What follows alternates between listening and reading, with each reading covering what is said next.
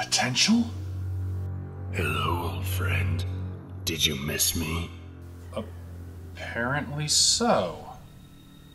And apparently I need to see a psychiatrist. Now. Don't let one bad movie make you self-reproachful.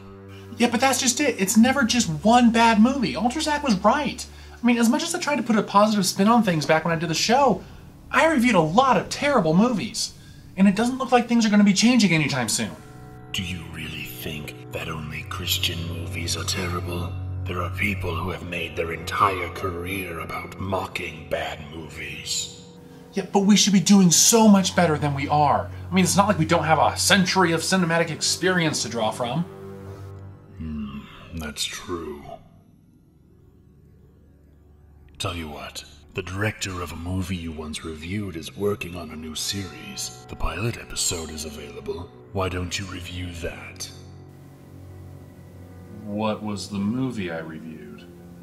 It was called My Son. You gave it a very positive review. Oh, hang on, I didn't review that one, Zack did. Just watch the pilot episode of Vindication and tell us if you think it's worth watching.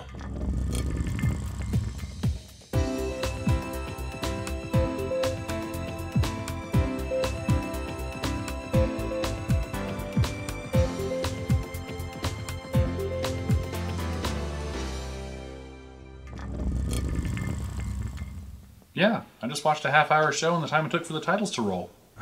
Just accept it. So, like Potential said, Vindication was made by the people who created the film My Son, which, like my alternate universe counterpart, I really did enjoy.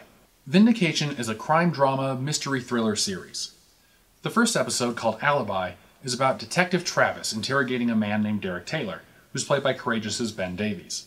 Derek tells Detective Travis about how his marriage has been falling apart and how he's been seeing a woman from his work named Rebecca. Now, as he tells his story, Detective Travis asks him more and more probing questions. Was his wife prone to violence? Was there tension at work between Rebecca and her female co-workers? How far did his affair with Rebecca go? Now, we're not told up front what exactly the crime is that Derek is being interrogated for. His alibi is really all about his marriage struggles and what he is or isn't doing to make things better.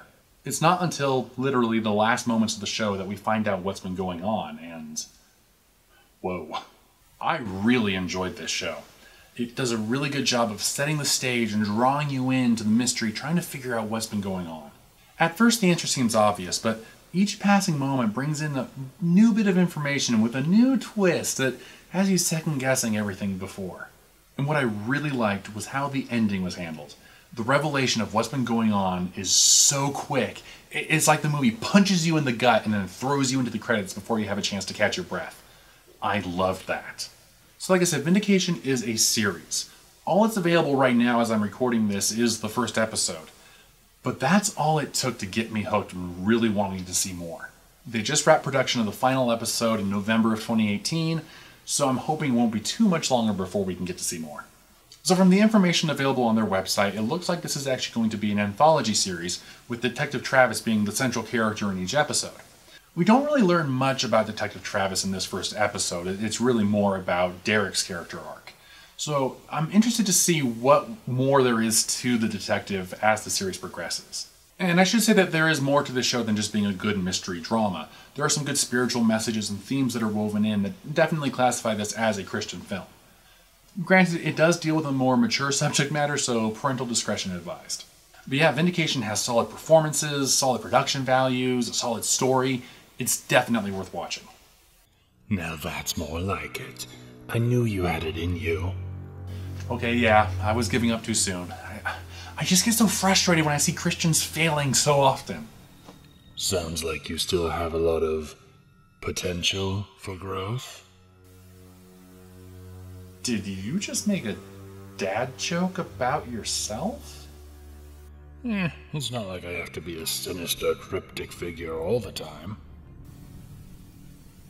So now what? Has your faith in Christian films been restored yet?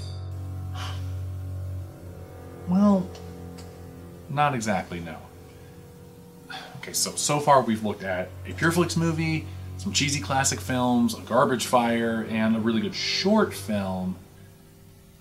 it could still go either way for me. I'm just worried that we're going to get another God's Not Dead, you know, terrible film that Christians just fall in love with.